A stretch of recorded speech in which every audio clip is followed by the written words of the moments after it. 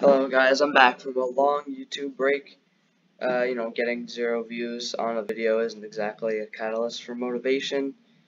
So instead, I decided to make 2 more chessboards in Minecraft because I was bored. So the reason I decided to make these chessboards is because the first chessboard, which I showcased in my other video, was simply too slow. I decided to host a tournament on it and I had to cut it short because the games just took way too long. Because moving a piece took like anywhere between 30 seconds and a minute usually. So I decided to make another chessboard, and then that chessboard was slow, so I decided to make a third chessboard in a single player world. So today I'm going to try and explain how it works and maybe do a demonstration. So this is what the chessboard looks like. I'll do a little bit of a flyby so that you can see all the inner workings. Nice, nice, nice, nice. Here I'll do an aerial view.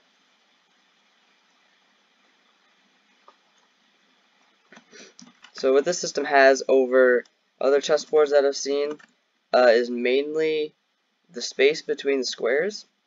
In most other chessboards you would have like 6 blocks between each display, but this one only has 2. And it's very compact in terms of display, and it's fast enough. It's competitively fast. What I mean by that is that it competes with, yeah, that was a horrible word to use, but it competes with the other chessboards that I've seen. It doesn't have rules coded in, so you just have to trust that your friend doesn't cheat. So to explain all of the parts of the system, I'm going to go down the list of this color purpose indicator, which is just describing what each color in the system does and what each line is dedicated to. So we'll start with the input. So with the input, I wanted the input system to look something like this, with an array of buttons, and the first button you press being the piece you want to move, and the second button you press being the square you move it to. So the original problem, and I've already explained this on the first chessboard video because I used this system with that too, but this is an improved version, so I'll still explain it again. When you press a square, I need the system to know what file and what rank that square is. And ranks and files, ranks are just rows and files are columns. So if I press C5, I want the system to know that I pressed a button on the 5th rank and in the C file, and once it combines that information, it knows I pressed C5. So the line here is transferring data about the rank, and the magenta is transferring data about the file, and then it uses that information to select a square. So how does it figure out what the file and rank are based on what you pressed? Well, I set up a demonstration over here to help me explain it better.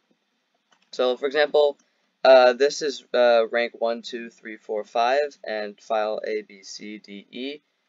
That way. So let's say I pressed E3. This is what it would look like underneath. And to find the rank, you just take the difference between these two comparator outputs, these two corners. As you can see, I think this is 6 and 9. So it takes the difference between 6 and 9, which is 3, and outputs 3. And 3 happens to correspond with rank 3. I mean, that doesn't always happen. That was a horrible example. Let's try this. So if I were to press E2, now the rank's changed, and now it's 5. And so you can see here that even if I move the redstone block over here, the difference is still 5, because you increased 1 to both of these parameters, so the difference doesn't change. But if I move it across, the distance starts to change, the difference starts to change, and you see this number decrease, and then on the other side start increasing, and then all the way up to 7. As you can see, you can move this all the way back. It's still going to be 7. Okay. And then you just use the same logic but rotate it 90 degrees for file selection. And that's basically how it works. So the next part I want to explain is, once the information actually gets there, what does it do? So it uses instant repeaters to send the information. So all this signal transfer is instantaneous, which really helps with timing. I don't have to worry about timing as much. I still do, but not as much. So when the information gets here, it will so it'll decrease the signal strength by 1 every time it climbs up or down. And for example, like you saw, that rank 8 is 7, so it takes longer. Actually, I think it's decreased by 2 because it's by 2, but whatever. Decreases by 2 to get up here. And then only what the system does is it only outputs a signal, which in this case the line turns off when it's selected, if the signal strength is exactly 1. If it's more than 1, then this will turn off. Sorry, this will turn on. If it's more than 1, this will turn on, and if it's less than 1, this will stay on. So that's how that works. And for example, let me just pretend that I selected A8. So this happens for the rank and the file, and it only will these torches will only turn on when both the file for that square and the rank of that square are selected. Because if I select C5, then the entire 5th rank will turn off. The entire 5th rank will be selected, and the entire C file will be selected. But I only want C5 to be selected, which means I need to only select the square where both of those systems land. So to explain that better, if this system turns off, it won't select every square in that row. It'll only select the square where the purple or magenta line also turns off, because they're both powering the redstone torch. So, for example, this line will turn off, and this line will turn off, causing this gray line to turn off, which will turn on these torches. And what happens when the torches turn on is it detects things about the square, which I'll explain later. It sends that information to this system, which I'll also explain later. But the more important thing is how it is the display, which I think, so I use binary to transmit the signals about what piece is being held. Like if you select a piece, the system needs to know what piece you selected, what type of piece, whether it's a knight or a black king or a white rook or something. It needs to know. So I gave each piece a code, a binary code, and a number based on, I mean, it was arbitrary, honestly, but it makes some sort of sense. Pawn is 1 or 0, 0, 0, 1. In this case, this is a black pawn, so it's 0, 1, 1, 1, which is a black pawn, and the number is 7. So this white system here is actually converting a binary code into a number that can be read by this system. So what it's doing here with all these comparators on subtract mode is it's doing 15 minus 8 minus 7 minus 15 minus 8 minus 4 minus 2 minus 1, and but that only happens when all of these are activated. Let me find another one where that's true. Yeah, so all of these are up, which means these comparators are taking signals from these lecterns, which means they're subtracting from this total. So 15 minus 8 minus 4 minus 2 minus 1, which is 0. And if you go up here, these 3 bits are activated, which means it's just doing 15 minus 8, which is 7, which happens to correspond to the binary code. And if I go up again, this is doing 15 minus 4 minus 2, which is 9. Wait, is that 9? Yes, which is 9, which is the code for a black knight. And if we follow this square, there's a black knight on this square. On B8, yep. So, I'm going to take a second to explain how it converts a number into a piece on a square. So this is the display system. And this I had to get really creative for, because I need to be able to do a detailed pixel-specific display. So most displays that are like vertical like this, you can only activate 2 by 2 pixels at a time. But using this memory system here, I can activate 1 pixel at a time. And how it does that, because normally you wouldn't be able to power one pixel at a time, but I can have them in an array by sending observers into a loop. So this observer will detect this observer firing, and which will detect this observer firing. And since redstone lamps take longer to turn off than they do turn on, this redstone lamp appears as if it's being constantly powered. But it's still an issue when this appears to power individual lamps in an array. So I created this system, which I haven't seen anywhere else. This is completely new, as far as I know. That can take it uses sort of its own memory. In this case, there's 12 pieces, so there's 12 of these little modules, individual modules here, that each correspond to their own piece. So, for example, if this comparator were to activate, it would activate all of the required pixels for a Black King.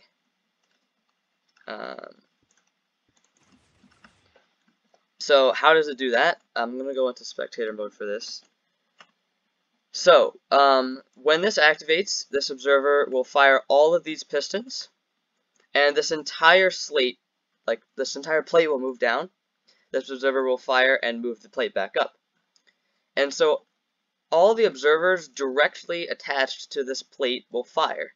But as you can see, the only ones where there's observers directly attached are the squares that need to be lit up for a Black King. All the other squares that are empty are hoppers, and those are activated when an observer from behind powers this, but there's nothing being activated from behind it, so those don't activate. But what that allows is, for example, if I were to move this slate, then I can send signals through other plates. But how do you do that if you don't have an observer there? If you have an observer there instead of a hopper, you can't power an observer. You have to have the observer detect something. So use this wall. The observer will power this trapdoor. Let me get out of spectator mode.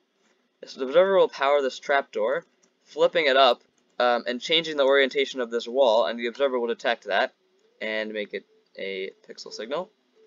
And same thing for this, but this is a 1-tick pulse, so it'll just send it all the way through. That's just of how it works. But you might notice that if I have one of these for every single square, there's no way I can fit them in an array, because the next square, the pistons would have to overlap if they're going to be two apart. So that won't work. So this is actually the module for a dark square, and the light squares have a different module, which is the same, but the pistons push across instead of up and down. And allows me to put pistons here, for example. And now it will actually fit.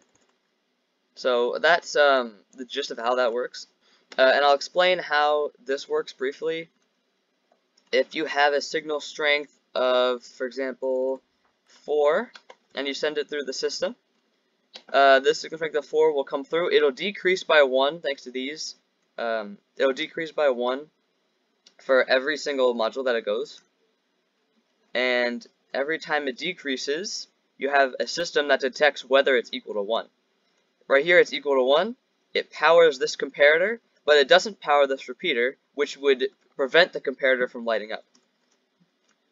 And over here, you have a system, and if it's 0, it won't power in the first place. If it's more than 1, then it won't power because the repeater will stop it from being powered. But if it lights up, the observer will detect it, move this slate, and power the screen.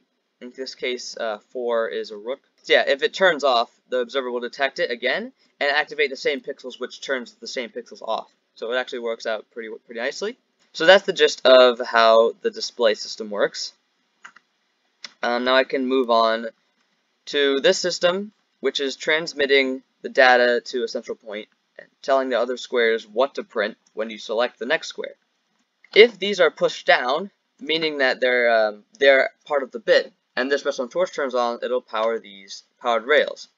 So for example, a black knight is 1001, which means these 2 bits will activate when the square is selected. If the square is selected with a knight on it, it'll activate these. So these observers will activate, powering these lines, which will activate these instant repeaters, and send a signal all the way up to a central place, which is this. So these pistons will have moved these 2 bits, and also attaches to this wall, which sends an instant signal all the way down, which this observer detects and activates these 2 bits. And now these bits are sent back through the system, and this system to the right sends that information to every single square. So this is basically sending all that information from the central point to every single square. And now every square knows what to print on that square when the next when it's selected. So basically, yeah, all these are selected. These are turned off, and these are turned on. So when the next square is selected, this redstone torch will turn off, and these droppers will only turn off if it's not being powered by something else. Because when this turns off, this will turn off. This won't turn off because it's still being powered by these torches, and this will turn off. And that's what prints the thing on the square. And it also resets what's already there first, so that it's not doing weird things. Because if it activated now, it would be that would fire, and this would fire, and that's not even a piece. So, alright, the next thing I should talk about is this purple line. As you can see over here, purple is used for selection mode. So you need 2 different types of selection. There's one selection for picking up a piece, and there's one for placing a piece, and they're slightly different in terms of how the system treats them. So if I were to press this button, it would activate this, and it would toggle it, and this redstone block would go here. And that would turn off this entire system, telling the system that it's in pick up a piece mode, or I don't know what to call it, but it's picking up a piece. And the only difference really is up here, where when the system places a piece, it's going to reset whatever's in here. In fact, I didn't reset this myself. Let me just do that. So when the system tries to place a piece down, it's still going to take information from that square, but it doesn't want to. So it's going to reset whatever's stored in here because you don't have a piece held anymore. The next system that I should explain is probably input timing, and then I'll go to pawn promotion. So to make it easier, because right now the input timing is you should, in fact this is the first time I've demonstrated it, let me do that. You need to wait for the button to come up. It's very lenient though. You wait for the button to come up before pressing your second button. And as you can see, we moved a pawn from E2 to E4. So yeah, the timing, basically you wait a second after pressing your first input to press your second input. And then you shouldn't move another piece until the piece lights up. Although, I mean, I don't know what the specifics of how fast you can do it are, but that's just the rule of thumb.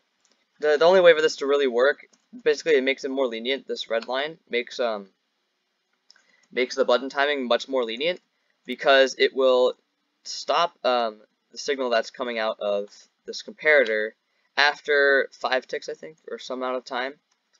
It'll stop that coming through. So really, it turns the 1 second or 10 tick pulse from a normal button into a 5 tick pulse, and that allows you to press buttons more quickly, and it makes the system more lenient.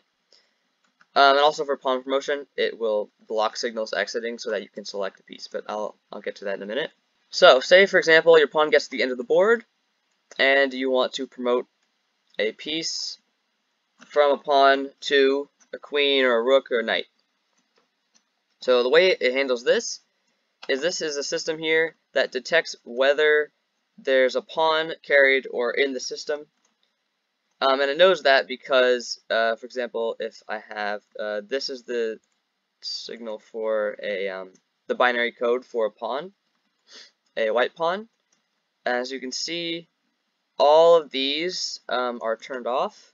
That's turned off, this turned off, that's turned off, that's turned off. And if this redstone torch were turned off, this line right here would turn off, which would turn this on and activate the system that starts promoting a pawn. But this needs to turn off, and what is this? This is the system that detects what rank you've selected. And you can only promote a pawn on the 8th rank, so when the 8th rank is activated and you have a pawn selected, this system will activate and start promoting your pawn. So it'll give you a little bit of a demonstration of how that would work in a real game. So I'm gonna move the pawn I just moved, so from E4 all the way to the end of the board, because I didn't put rules in this system. You can just move a piece anywhere you want. E4 to the end of the board. So now it knows that I need to promote a pawn. These lights will start flashing, and it wants me to select a piece to promote my pawn to, and I'm going to promote to a rook. So I'm going to fly up there. So it'll become a pawn. The pawn will disappear and turn into a rook. There we go. So that's basically how the pawn promotion system works.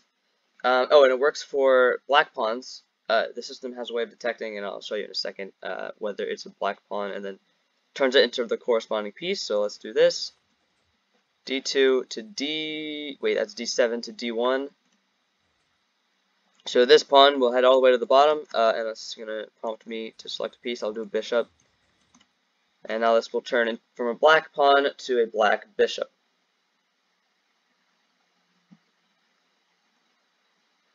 There we go, okay. And I'll briefly explain how that works too. So when you select a piece, it will send that information through this wire. For example, light blue terracotta is for bishop, knight, rook, queen. And it'll send that information. One of these lines will activate based on which piece you pressed. And then up here, this redstone torch will turn off. In fact, it basically just powers both of these blocks. But only one of them is a solid block. And that's based on whether it's a black piece or a white piece. So the black piece, if it's a black piece, I think it's set to black right now because I've color-coded them based on the rails here. It'll activate this entire rail system. And all of these observers will detect them, and this is sort of a memory. Black bishop is 1000, and white bishop is 0010, so you can kind of see how that works.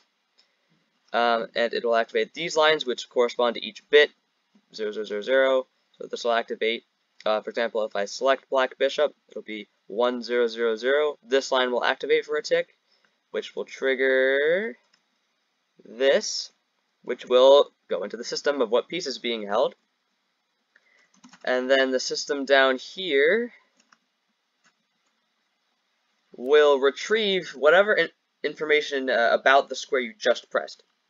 So it knows it's on the 8th rank or the 1st rank based on whether it's a black pawn or a white pawn, but it doesn't know what file. It could be D8, C8, E8, so that's what this information is for. It will release this information, which is stored from your original button press, and will release it back and basically select the square again, which will, after you select the square again, it will place the piece based on what you have held, and because of that system, it knows you have a black bishop held, and it will place the black bishop on that square. So that was kind of a mouthful. Hopefully you at least understood a little bit. I think that's all pawn promotion done. So I'm going to move on to castling, which was the next thing I worked on. So anything in pink here is castling, which you can see is kind of, it was kind of a pain. So in my old system, there was just no castling at all. You had to move the king and then move the rook behind the king in 2 separate moves. And in the second chessboard I made, which I haven't shown you yet, you also had to move the king 2 squares and then move the rook as a separate move. But in this chessboard, it does that automatically. So all you have to do to castle is move the king 2 squares, and I'll do that here, E1 to G1, and the king will move, and the pink system will detect that the king's moved 2 squares from this original point, and then artificially put inputs into the system, that moves the rook. There you go. Normally there would have to be space between the king and the rook, but no rules. You can do whatever you want. If the king were to move and then move back to the same spot, you can't castle anymore. And if it were to just move to g1, not from e1, but from another square around it, then it also wouldn't trigger castling. So it works perfectly in a game. So you can also queenside castle, so the other way. In fact, I'll just show you that right now. So I was gonna wait to show you board reset, but this is what happens when you reset the board. It's gonna clear every square and then manually print on the pieces that are supposed to be there. So like on e7, it'll print a pawn. So it takes a little bit of time. But then you'll see the entire board wipe and place a piece, and now the entire board is reset. And that works with any position. Okay, so I'm going to castle this way, just to show you how that works. And I'm going to do it for the black king this time. So e8 to c8. And if you fly up here, the king will move from e8 to c8. Then the rook will move from a8 to d8. There you go. And I'll also show you what happens if you move the king. So if I move the king from e1 to f1, like this, and then next move I move the king from f1 to g1, it won't trigger the castling, so the rook won't move. Because if you were to do that in a game, the rook wouldn't move. Like you can't castle from this position. So f1, g1, the king will move, but the rook won't move. So that's the gist of the castling system. And there is one more system that I would like to explain, which is this one, piece placing. So let me just demonstrate real quick. Let's say I wanted to place a knight. Let's say I want to place a black knight on c5 because, for example, I decided to move to take a knight that was already there, and I can't undo the move because if I move the piece back, then that square will be empty. So you can manually place a piece there. If I press c5, now that I have this lamp turned on, it will place a knight on c5, and it does take a second. There you go, knight on c5. And this works, it'll override a piece. For example, if I place a knight on e7, let's do a white knight this time. So white knight on e7, then it will delete that pawn and then place a white knight there. So you can place pieces on top of other pieces, it'll just capture them. There you go. And that's basically it. I do want to briefly explain in more detail the reset system, because that's pretty important. You do need to be able to reset a board, because it's a pain to do that otherwise. So press reset, and I will follow this. Okay, so the first thing the reset system does is it goes through every single line, and it will clear all of what this is doing here.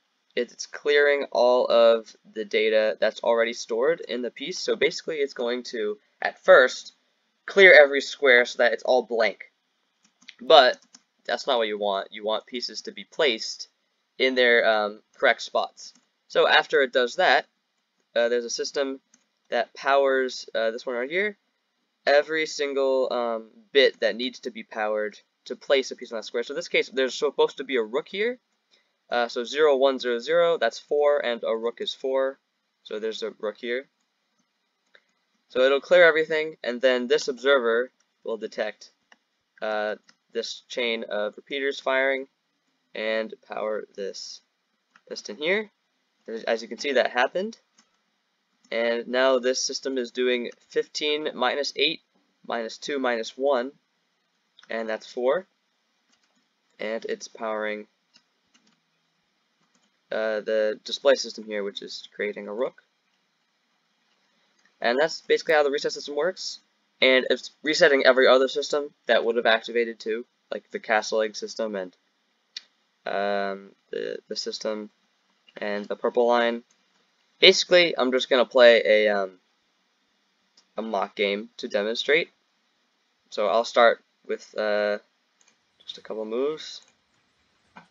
Oh, and it is kind of annoying because you do have to like fly up to the board after, because Minecraft doesn't like to render updates. For example, if I move the knight,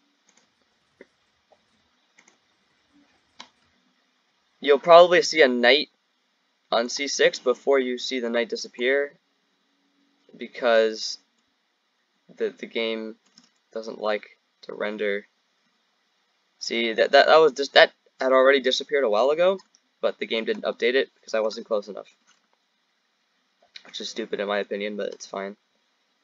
But I've got used to flying up there every time I press a button. We'll only just move that bishop out to there.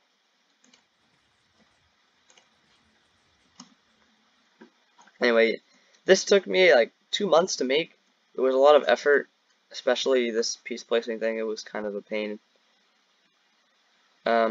But I'm pretty proud of it. It's taken a lot of work and time, and I'd really appreciate it if you subscribe, hit the like button, so this can be known on the Redstone community. Anyway, goodbye. I hope you enjoyed this video. Smash like, subscribe.